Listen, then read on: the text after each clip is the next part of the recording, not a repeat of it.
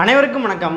இன்றைக்கி நம்ம இந்த வீடியோவில் என்ன பார்க்க போகிறோம் அப்படின்னா தமிழ்நாடு ஜாகிரபி தான் பார்க்க போகிறோம். ஆல்ரெடி நம்ம ஒரு வீடியோ கொடுத்துருந்தோம் அந்த தமிழ்நாடு ஜாகிரபி சம்மந்தமாக. அதில் மேற்கு தொடர்ச்சி மலையோடு நம்ம நிப்பாட்டிருக்கோம். இன்றைக்கி இந்த வீடியோவில் என்ன பார்க்க போகிறோம் அப்படின்னா கிழக்கு தொடர்ச்சி மலைகள் பார்க்க போகிறோம். ரைட்டா?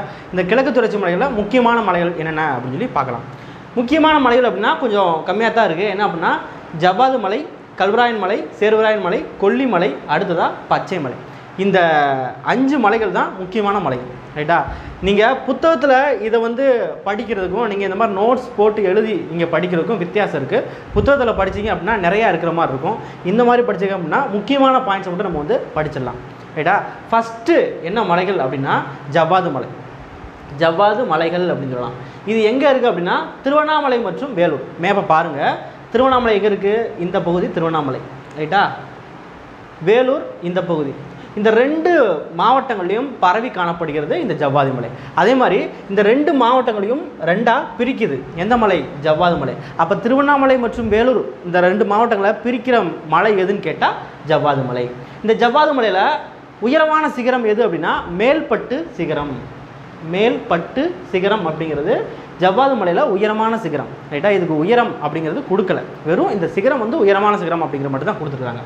அடுத்ததாக 1967 காவலூர் வானவியல் தொலைநோக்கி மையம். காவலூர் வானவியல் தொலைநோக்கி மையம். இந்த காவலூர் வானவியல் தொலைநோக்கி மையம் இந்த ஜவ்வாது மலைப்பகுதியில் அமைஞ்சிருக்குது அப்படின்னு சொல்கிறாங்க. இதில் நம்ம என்ன பார்க்கணும் அப்படின்னா இந்த காவலூர் வானவியல் தொலைநோக்கி மையம் ஜவ்வாது மலையில் அமைஞ்சிருக்குது. இது எந்த ஆண்டு உருவாக்கப்பட்டது? இந்த 2ஐயும் பார்க்கணும். 1967. ரைட்டா? அதுக்கப்புறம் பார்த்திங்க அப்படின்னா இந்த ஜவ்வாது மலையில் காணப்படுற பெரும்பாலான பகுதிகள் நீல நிற சாம்பல் கிரானைட் பாறைகளால் ஆனது. என்ன நிறம்? நீல நிற சாம்பல் கிரானைட் பாறைகளால் ஆனது. எங்கே? ஜவ்வாது மலையில். இப்போ ஜவ்வாது மலையில் முக்கியமான பாயிண்ட்ஸ் அப்படின்னா ஒரு 4 பாயிண்ட்ஸாக இருக்குது. இதை மட்டும் பார்த்தா போதும், வேறு எதுவும் தேவையில்லை. இந்த சராசரி உயரம் அதெல்லாம் நம்ம 2வது இது நீங்கள் ஃபஸ்ட்டு நீங்கள் எல்லாத்தையும் கிளியர் பண்ணிடுங்க. சராசரி உயரம் அப்படிங்கிறது ரொம்ப முக்கியமானது கிடையாது. ரைட்டா? அதனால் இதை நீங்கள் ஃபஸ்ட்டு கிளியர் பண்ணுங்கள். இப்போ ஜவ்வாது மலை பார்த்தாச்சு. ஸோ ஃபேன் சவுண்டு ஓடும். ஸோ கொஞ்சம் அட்ஜஸ்ட் பண்ணிக்கோங்க. ஏன்னா நைட் டைமில் எடுக்கிறேன், கொஞ்சம் ஓவராக ஸ்வெட் ஆகும். அதனால் சரிங்களா? அடுத்ததாக பார்த்திங்கன்னா கல்வராயன் மலை. கல்வராயன் மலை அப்படிங்கிறது எப்படி பேர் வந்துச்சு அப்படின்னா இந்த கல்வராயன் அதாவது கரளர் அப்படிங்கிற ஒரு பழங்குடியின சொல்லிலிருந்து எடுக்கப்பட்டது தான் இந்த கல்வராயன் மலை அப்படின்னு சொல்கிறாங்க. இந்த பேர் கரளர் அப்படிங்கிற ஒரு சொல்லிலிருந்து தான் வந்தது. இது பழங்குடியின மக்கள் சொல் அப்படின்னு சொல்கிறாங்க. சரி, இந்த கல்வராயன் மலை அப்படிங்கிறது ஜவ்வாது மலை அடுத்து சேர்வராயன் மலை. ஜவ்வாது மலை அடுத்து சேர்வராயன் மலை. இந்த சேர்வராயன் மலையை பற்றி அடுத்து நம்ம பார்க்கலாம். இந்த ஜவ்வாது மலை சேர்வராயன் மலை இருக்கு இல்லையா, இந்த 2 மலையோட இணைஞ்சு ஜவ்வாது மலை சேர்வராயன் மலை. சேர்வராயன் மலை எங்கே இருக்குது அப்படின்னா சேலத்தில் இருக்குது. சேர்வராயன் மலை இந்த சேலம் பகுதியில் இருக்குது. இந்த கல்வராயன் மலை என்ன பண்ணுது? ஜவ்வாது சேர்வராயன். ஜவ்வாது எங்கே இருக்குது? இங்கே இருக்குது. ஜவ்வாது சேர்வராயன் இங்கே இருக்குது. இதோட இணைஞ்சு காவிரி வடிநில பகுதியில் பிரிக்குது அப்படின்னு சொல்கிறாங்க. காவிரி பாலாறு ஆற்று வடிநில பகுதியை பிரிக்குது. காவிரி மட்டும் இல்லை, பாலாறுக்கும் சேர்த்து. ரைட்டா? அப்போ காவிரி பாலாறு இந்த 2 ஆறுகளோட ஆற்று வடிநிலையை பிரிக்கும் மலை எதுன்னு கேட்டால் கல்வராயன் மலை. ஸோ இந்த மாதிரி தான் கொஸ்டின் மேக் பண்ணுவாங்க. அடுத்ததாக பார்த்திங்க அப்படின்னா இந்த கல்வராயன் மலையை 2 பகுதியாக பிரிக்கிறாங்க. ஒன்று வடப்பகுதி, இன்னொன்று தென்பகுதி. வடப்பகுதி என்ன சொல்கிறாங்க அப்படின்னா சின்ன கல்வராயன். வடப்பகுதி சின்ன கல்வராயன், தென்பகுதி பெரிய கல்வராயன் சொல்கிறாங்க. அப்போ இந்த கல்வராயன் மலை அப்படிங்கிறது இவ்வளோ தான் இருக்குது. ஒரு 3 பாயிண்ட் தான் இருக்குது, வேறு எதுவுமே இல்லை. ரைட்டா? இது பார்த்தாச்சு. கல்வராயன் மலையை பார்த்தாச்சு. அடுத்ததாக சேர்வராயன் மலை. சேர்வராயன் மலை எங்கே அமைஞ்சிருக்குது அப்படின்னா சேலம். சேர்வராயன் மலை எங்கே அமைஞ்சிருக்குது? சேலம் பகுதியில் அமைஞ்சிருக்குது. இந்த சேலத்தில் உள்ளூர் தெய்வம் தான் சேர்வராயன். சரிங்களா? அப்போ சேலத்தில் அமைஞ்சிருக்குது உள்ளூர் தெய்வம். அடுத்து இங்கே அமைஞ்சிருக்கிற உயரம் சிகரம், இங்கே அமைஞ்சிருக்கிற சிகரம் எது அப்படின்னா Solaikkaradu. 1620 metre. 1620 metre. So Solaikkaradu அப்படிங்கிற ஒரு சிகரம் எங்கே அமைஞ்சிருக்கு அப்படின்னா சேர்வராயன் மலையில் அமைஞ்சிருக்குது. சேர்வராயன் மலையில் அமைஞ்சிருக்குது. ரைட்டா? அடுத்து ஏழைகளின் ஊட்டி. ஏழைகளின் ஊட்டி அப்படின்னு சொல்லிட்டு ஏற்காடு அப்படின்னு சொல்லுவாங்க. இந்த ஏற்காடு எங்கே அமைஞ்சிருக்கு அப்படின்னா இந்த சேர்வராயன் மலையில் அமைஞ்சிருக்குது. ஏற்காடு சேர்வராயன் மலையில் அமைஞ்சிருக்குது. அடுத்து பாருங்கள், இந்த சேர்வராயன் மலையில் சேர்வராயன் கோவில் இருக்குது. ரைட்டா. இந்த கோவில் வந்து பார்த்திங்க அப்படின்னா 1623 மீட்டர் உயரத்தில் வந்து இருக்குது. எவ்வளோ மீட்டர் உயரத்தில்? 1623 மீட்டர். அப்போ இந்த ரெண்டு உயரத்தையும் பாருங்கள், இதில் எது அதிகமாக உயரமாக இருக்குது? இந்த 1623 தான். அப்போ இந்த சேர்வராயன் மலையில் உயர்ந்த பகுதி எதுன்னு கேட்டால் இந்த சேர்வராயன் கோவில் அப்படிங்கிறது தான். 1623 மீட்டர் உயரத்தில் வந்து இருக்குது. இந்த சேர்வராயன் மலை வந்து முடிஞ்சு மொத்தம் என்ன இருக்குது? ஜவ்வாது மலை, கல்வராயன் மலை, சேர்வராயன் மலை, 3 மலை வந்து முடிஞ்சு. ஒரு 4 பாயிண்ட் தான் இருக்கும் ஒவ்வொரு மலையிலையும். இதை நீங்கள் வந்து எழுதி வச்சு படிச்சிங்க அப்படின்னா ஒரு 5 நிமிஷம் கூட ஆகாது. அடுத்தது வந்து பாருங்கள், கொல்லிமலை. கொல்லிமலை எங்கே அமைஞ்சிருக்குது அப்படின்னா நாமக்கல் மாவட்டத்தில் அமைஞ்சிருக்குது. கொல்லிமலை எங்கே அமைஞ்சிருக்குது? நாமக்கல் மாவட்டத்தில் அமைஞ்சிருக்குது. இது வந்து 2800 சதுர கிலோமீட்டர் பரப்பளவை கொண்டது. ஒவ்வொரு மலைக்கும் பரப்பளவு கொடுத்துருப்பாங்களா அப்படின்னா கொடுத்துருக்க மாட்டாங்க. ஏதாவது ஒரு மலைக்கு வந்து பரப்பளவு கொடுத்துருப்பாங்க.